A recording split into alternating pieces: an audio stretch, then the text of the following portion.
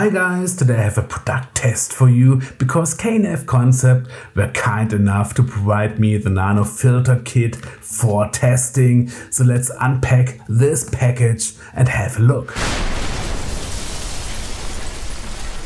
Let's start with a quick unboxing, and after you have put all the packaging material away, you will have a small filter bag, and inside of this filter bag you will have all the filters in small plastic bags. And first we have the adapter ring, and then we have the ultraviolet filter, and then we will have the polarization filter, and in the last we will have the ND1000 filter, and this is all you will find in the package. The bag is good looking. I really love the contrast stitching here all around, and also the applications here with the contrast stitching in front and back, and also the fake leather with the embossed logo. I think the optic is very cool. Also the color interested. I really love the optic of the bag. And the first thing I noticed is the waterproof zip here all around, and also the material is waterproof. The inside here is waterproof material and the outside. And I think this is a cool idea because when you're outside with the bag with your filters and you will get in a heavy rain, you don't have to be worried that your filters will get wet. They will stay dry inside, and this is a cool idea for this bag. And when you open the bag, you will have a magnetic closure here, and you don't have a pressure or a Velcro closure here, because I don't like the pressure closures, because if you press too heavy here, I'm always afraid that I will damage my filters inside, and the Velcro closure will get very easily dirty, and also I don't like it. And in the bag you will have an attachment for the belt here with Velcro closure. That's okay on the back side because you don't use it so often, or I don't use it so often. And on top you have here a metal ring for a carabiner, so you can place it everywhere safe. And if you look inside, we have 4 compartments here, 4 boxes for the filters and filter ring for the starter set. I wish we had 2 compartments, 2 boxes more for additionally filters, because if you buy the starter kit, I think in the future you will buy additionally filters for your set, maybe in 8 ND filter or 32 ND filter or some other filters, and then you don't have space here inside, or you have to place 2 filters in 1 compartment. And yeah, I really don't like it, but yeah, it's okay. But I think for the future, maybe K&F should put some 2 more compartments inside of this box here. But incomplete, I really love this bag here, because if I compare it with my Haider filter bag here, the optic first is very different. This one looks very cheap and this one looks very rich. I really prefer this optic. And also if I open it here, I don't have a waterproofed zip around, and the material is very cheap, and yeah, the optic is not very cool. And yeah, I like that I have here more space for filters, but yeah, the optic is not very nice here, not cool, and it's not waterproof. So I think K&F did a very great job with this bag. So let's check out the filters. But now we came to the core of the set, the filter and the adapter rings. I got it in size 62mm for my zoom lens here, the Pro lens from Olympus, the 12 to 40mm lens. And only in this combination I can do my testing, so my opinion is only for this combination here. If you have another lens, and also if you have another filter size, there can be some variations.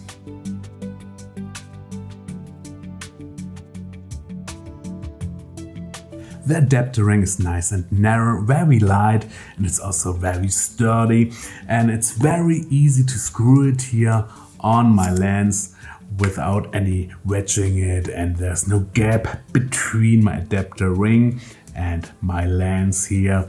And now I can put my filters on the lenses I like. For example, the polarization filter here, it's changed with under a second. It's a very cool system. I really love it because you're very fast with it. However, you have to pay attention to the sequence, to the optimum hold, because the filters are constructed differently. The adapter ring, the ultraviolet filter and the polarization filter have a higher border here around, and this saves the following filters from moving around. In the contrast here, the ND filter has only a less border around. When I place now the ND filter on the top of the polarization filter, it sits firmly on it.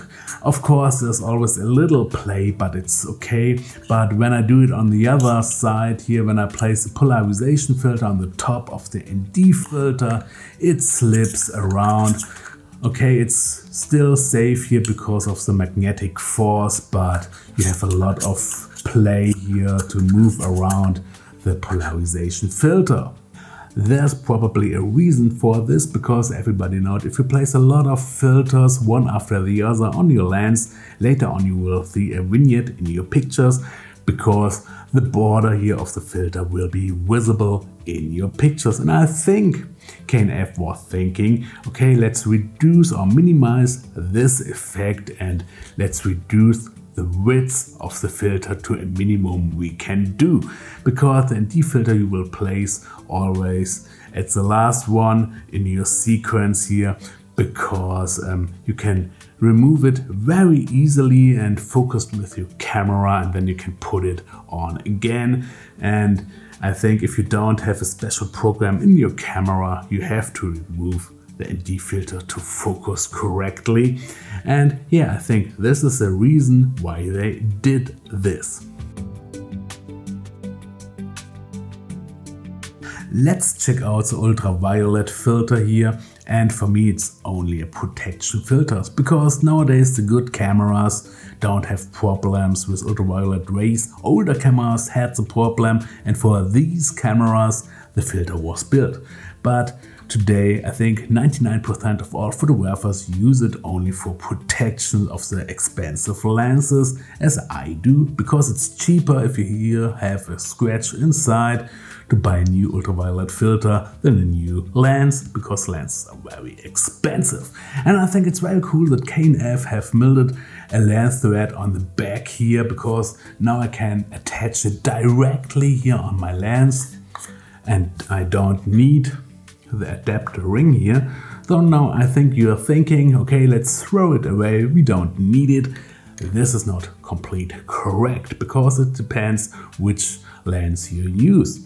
Because if you have a lot of filters in the front of your lens, as I already explained, you will get a small vignette in your pictures. And to avoid or minimize this, it's very cool to reduce the height of your filters. And the adapter ring is a bit smaller than the ultraviolet filter. I think it's half of it.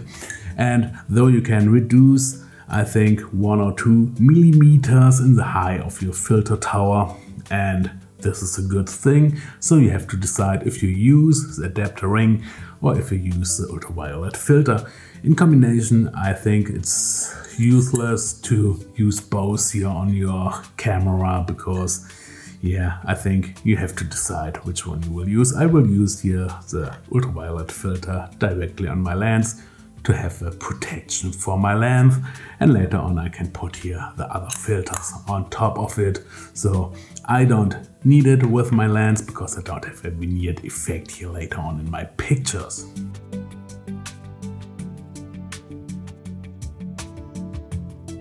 Let's check out the CPL filter, the polarization filter. If you don't know for what you need this special filter, is very quick explained. This filter is needed to reduce, for example, reflections in the water, in glass, or in every shiny surface. And also with digital screens you can make the screen darker till black, and also can make it more contrasty. I think it's very cool, and this filter is also high quality made as the other items here in the set. I think it's also cool, and with this filter here you don't have a milled thread on the back for attaching to the lens, because you have to rotate to get the effect on the position you like. And this is a CPL filter. And the last filter is the ND filter. Now, if you don't know for what you need the ND filter, with ND filter you can make long exposures, for example by day. And this is a 1000 ND filter, a very dark ND filter, and I'm a bit surprised they put it in a starter kit for the filters, a 1000 ND filter, because I think with a 32 or 64 ND filter you are a bit more flexible. But also with this filter you can make also very cool stuff. You need only a tripod and then you can make also an infinity exposure, though this is not a problem, but I think with a lighter ND filters you are a bit more flexible. And also I didn't find any purple tint in this ND filter, because in cheaper ND filters you will always have a purple tint, and this is not so cool. But with this filter here, this is all very cool made here with no color changing in the picture. And this filter is a bit smaller than the other filters, as already explained, and you don't have here the attachment for the lens. And yeah, this is a very cool ND filter. In generally, K&F wrote on the page that they made the filters out of high quality glass with a 28 coating. This means in the end the filters are very strong built and very robust, and also liquid repellent. And I like to make a test with liquid, with normal tape water.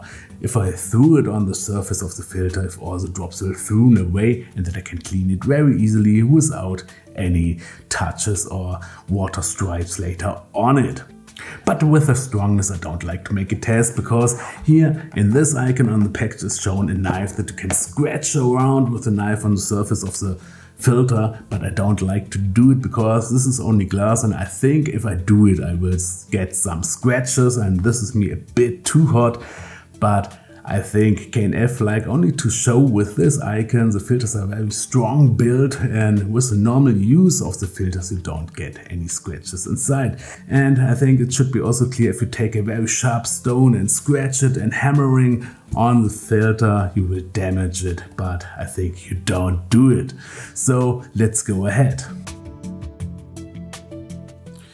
Let's talk about the internet shop and the price. And in the internet shop you will find two starter kits.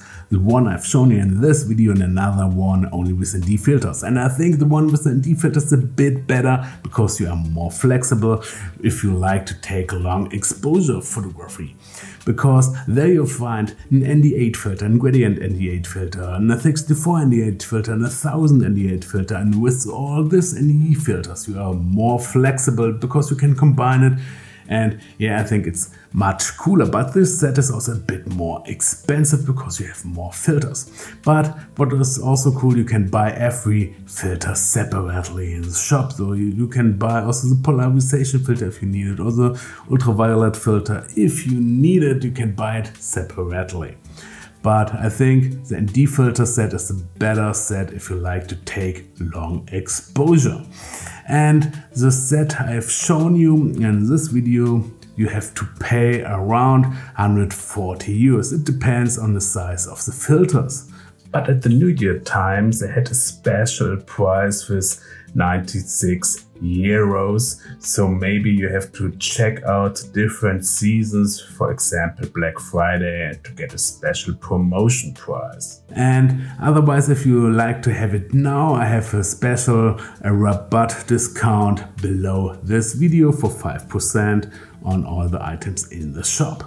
And I think if you really like to buy a set of round filters, buy it only for the biggest size of your lens. This is a quick tip, because there you can save a lot of money.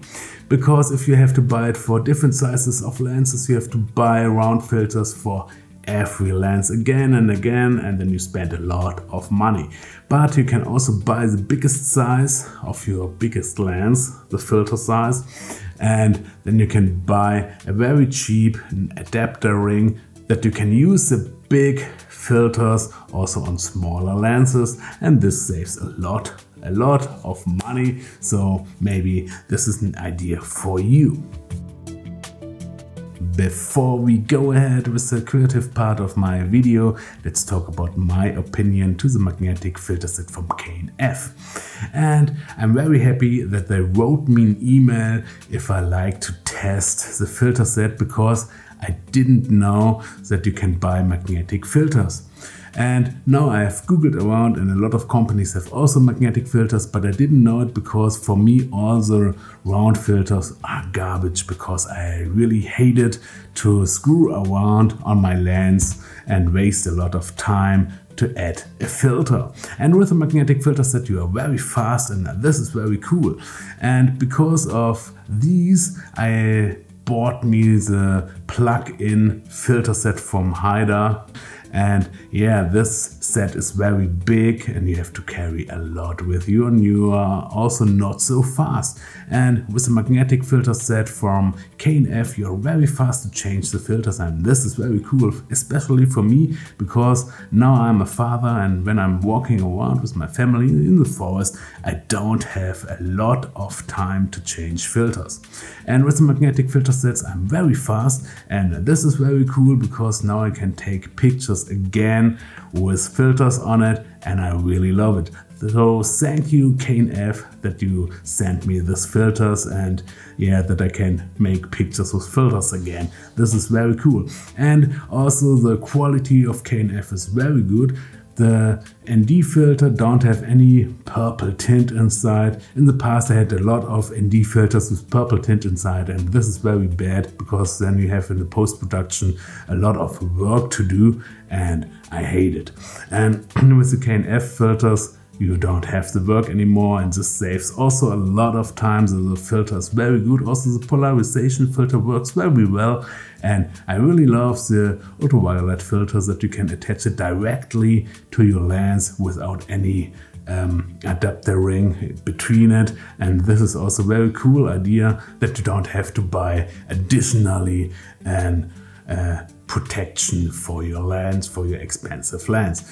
And I think also the back looks very well. I think it would be better if you have more boxes for filters inside. Maybe they will add in the future 1-2 boxes more for more filters, because if you buy a system of filters and you're happy with it, you will also buy additionally filters, or I do it, and then you like to have all the filters protected in one bag. And I think this would be very nice if they add 1 or 2 more boxes in the bag. And now I'm happy with the filter system of K&F, and thank you for it that I can test it here in my video. And yeah, I think that this is really a cool idea to change this with a magnetic system. Also the magnetic force is very strong. Also on the ND filter side, there you have more movement, but the filters will always stay safe, though this is also good. And now you have only to decide which filter system you like to buy.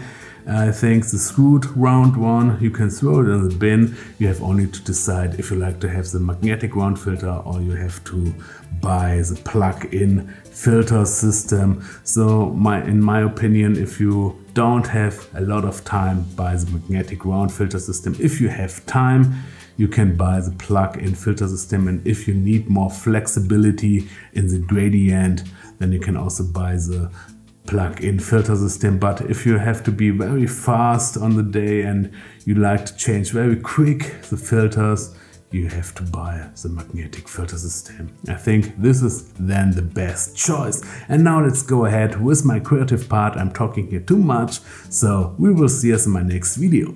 Ciao! And now comes the photo ideas you have all been waiting for. But first I was thinking, okay, what can I do with the ND filter inside? And normally I go outside and take my ND filter for a waterfall to get a smooth effect, or for the water, and also to erase people with a long exposure on a big place here in the city. And yeah, I was thinking, okay, let's does every photographer, and I like to do something at home. Also with the pole filter, I think everybody knows, okay, in the water it takes the reflection out. Yeah, and at home I was thinking, okay, what can I do? Of course I can take a bottle and also take the reflection out or do something with the water, but I think, yeah, this is too basic, too normal, so let's do something new. And now I will show you 3 photography inspirations.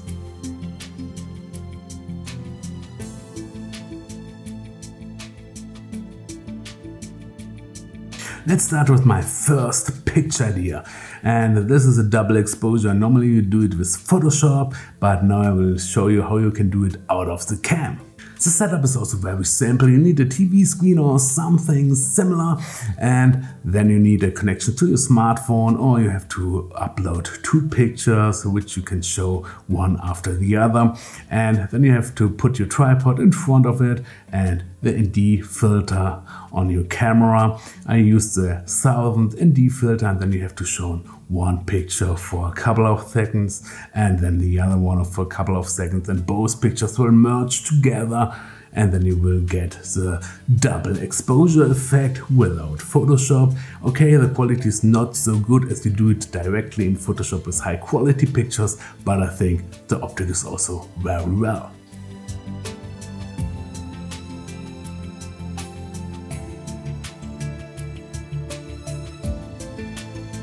Let's start with my picture inspo 2, light painting before an image, and my materials are quite similar and also my setup is equal, and yeah, you need only one image on your TV screen, and then before this you can make some light painting with light painting lights and some tools, and yeah, that's all.